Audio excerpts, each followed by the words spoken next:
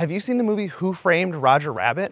If you have, you probably remember this scene where Judge Doom explains his evil plan. Nobody's gonna drive this lousy freeway when they can take the red car for a nickel. Oh, they'll drive. They'll have to. You see, I bought the red car so I could dismantle it. Judge Doom's plan to replace the streetcars with freeways wasn't entirely fiction. It's based on a 1974 U.S. Senate report that detailed General Motors' takeover of the Pacific Electric Railroad, the company that ran LA's streetcars at the time.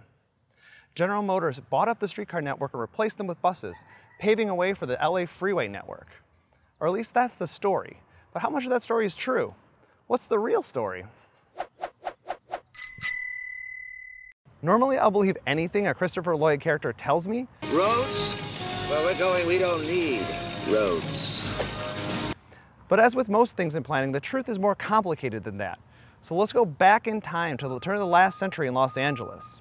Los Angeles was growing fast. The city's population tripled between 1900 and 1910 and doubled in the decade after.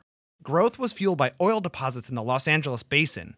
The population spread across the area as workers needed to be near the derricks and refineries. Oil was increasingly needed to fuel the Ford Model Ts coming off the assembly line, but cars were still not yet the dominant mode of transportation.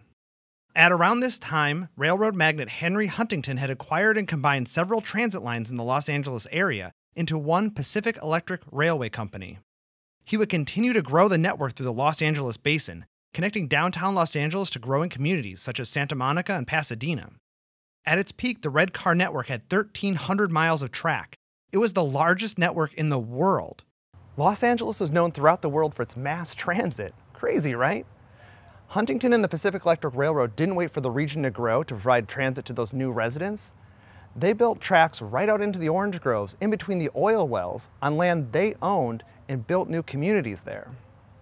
The rail lines turned previously low-value land into high-value land. They made a tidy profit selling the lots and homes to the thousands of people migrating to Southern California. This is one of the key points here. Huntington and his investors knew there was more money to be made in real estate than in the transit lines. In many cases, the rail lines lost money, but they made the surrounding land so valuable that it was worth it for them to build it. This obviously leads to a problem once the land is sold and the value extracted. Now you're operating rail lines at a loss, and there's no money to be gained from the real estate. LA was growing and the money was pouring in, until ridership began to fall. The Model T I mentioned earlier is really starting to catch on, and by the 1920s and 1930s, Americans were getting behind the wheel in droves. We associate the car with the post-war years in the freeway era, but the truth is that the car caught on much earlier than that, especially here in Los Angeles. There's a certain irony here, as the streetcar helped Los Angeles transition to the car more easily than cities on the East Coast. Los Angeles was a late bloomer as cities go, and didn't grow substantially prior to the streetcar era. It didn't have that dense, pedestrian-centric core that New York, Philadelphia, and other East Coast cities had. Los Angeles grew large in the era of the streetcar, which counterintuitively made it easy for the city's residents to convert to car use. Streetcar suburbs were the first suburban sprawl, and the low to moderate density neighborhoods were a good fit for cars. People were also turning away from streetcars due to the increasingly poor condition of the streetcars and tracks. Pacific Electric didn't have a strong incentive to maintain the lines after they profited from the real estate. By the 1940s, the tracks were in rough shape. The company was at a crossroads. Many of the lines were losing money and ridership was falling. The cost to repair the tracks were mounting. At the same time, buses had emerged as a viable and affordable replacement. They only required one operator, while Pacific Electric streetcars had two. Buses didn't require track maintenance either. It was in this moment, 1945, that National City Lines, a bus company owned by General Motors and oil and tire companies, purchased the streetcar company and renamed it to Los Angeles Transit Lines. There is no doubt that the National City Lines wanted to convert the streetcar lines into buses. They did the same thing to transit systems around the United States, and were even indicted on counts of conspiring to acquire control of a number of transit companies, forming a transportation monopoly, and conspiring to monopolize sales of buses and supplies to companies owned by National City Lines. With National City Lines owning the Pacific Electric red cars, there was no hope for rail transit in Los Angeles. But the streetcar was already on the way out. The car had replaced the streetcar as the dominant mode of transportation.